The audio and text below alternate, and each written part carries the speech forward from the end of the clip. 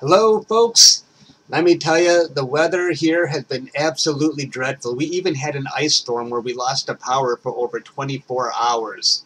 It's bad, and I haven't finished a deep sky object now in nearly a month. This is the biggest drought I've had since I've been in this hobby.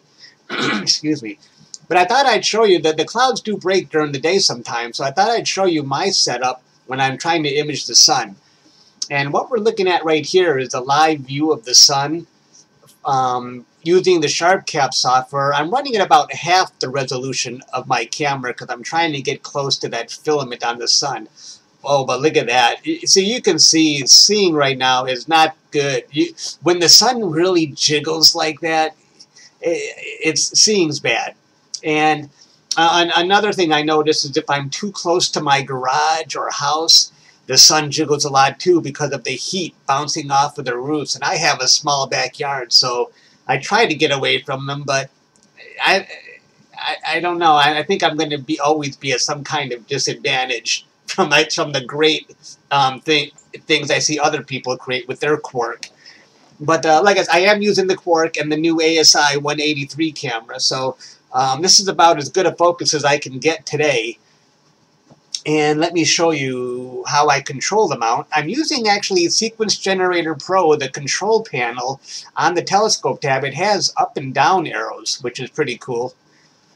I've tried other software, but other software that I've noticed seems to crash a bit much for my taste. Sequence Generator Pro has never crashed on me for doing this. So I like using it. I just have to get the hang of these arrows yet. I still don't have a good feel for it. Okay, let's try and go that way. So you can see that filament. That's what I want to capture right now.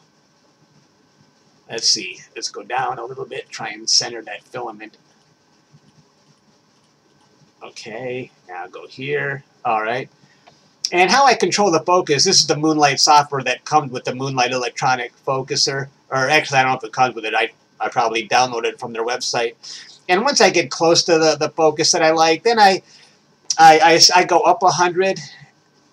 And okay, that took me out of focus, down 100. Now if I go down another 100, okay, I'm out. So I know I found that sort of that midpoint of where my focus should be, and then you can go up 10 or down 10. So I'm never sure exactly if I found the best focus, but I know I'm in there somewhere. And with my seeing, this might be the best I can do. And so what I'm going to do to capture the sun right now is I'm going to hit Start Capture. I like to go with 500 frames, or you can set a time limit, but try to keep it under, I've heard, try and keep it under 15 seconds or so. That would be the max, 15 seconds, because the sun moves around a lot, and the texture, it moves. So if you go too long, I don't know how that's going to look. So just, you can't, I can probably go quite a long time for the moon and longer for planets, but with the sun, keep it short. Let me hit start. I'll capture this and see how it comes out. But let me show you some of the images I've captured since the last time I made a video, because I think I have improved a bit. I even tried an animation so far, so let's see what I got here. So yeah, I want to show you the progress I'm making so far. I got a long way to go, but I'm getting there. So what we're looking at here is the very first image I captured, and at this point I was just happy I even found the sun. I'm like, yay, I found it.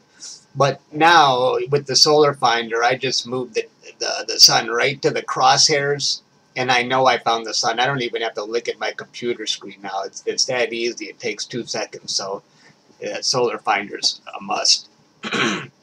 And this is my second attempt, and I'm figuring out how to do color by this time in Photoshop, and that turned out to be easier than I thought. And I'll even show you how I did this right after I get through these images. I want to show you because it's such a cool little trick, because I'm using a mono camera, and I thought, well, how do you add color to it? And, well, it's pretty simple.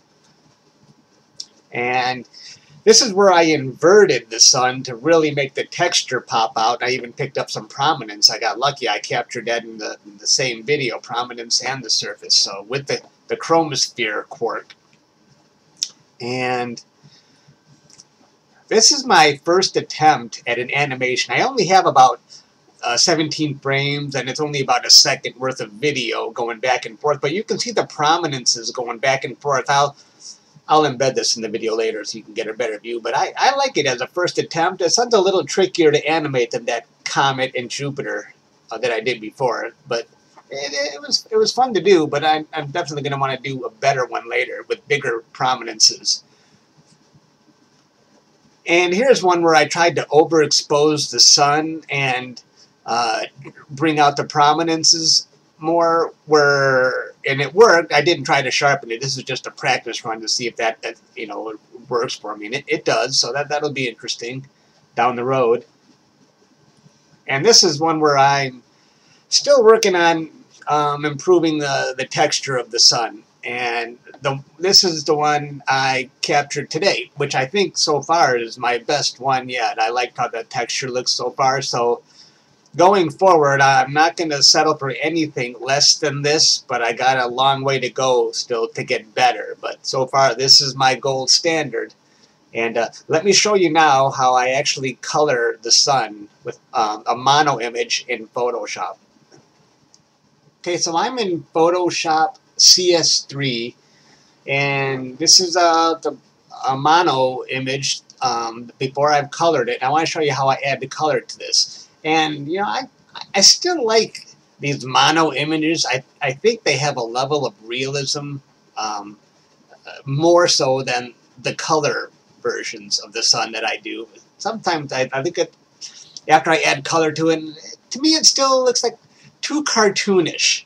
So I feel like I still need to improve to get a more realistic view of what I'm doing with the sun. But let me show you what my friend Jason told me, the values that he starts off with initially. And you go into Image, Adjustments, Levels, and then you just click on Red and give Red a value of 1.6. Give Green a value of 0.6. That's what Jason uses. I like 0.8. It's a little less dramatic for my taste. And I give Blue a value of 0.2, and there's the sun. There's the color, that nice orangey hot look. So I toned it down a bit for my taste, but you can certainly go in any direction you want. So I just wanted to show you that that's how easy it is if you've got a mono camera. That's how I would add color to it. So, okay, thanks for watching, folks, and I will see you later.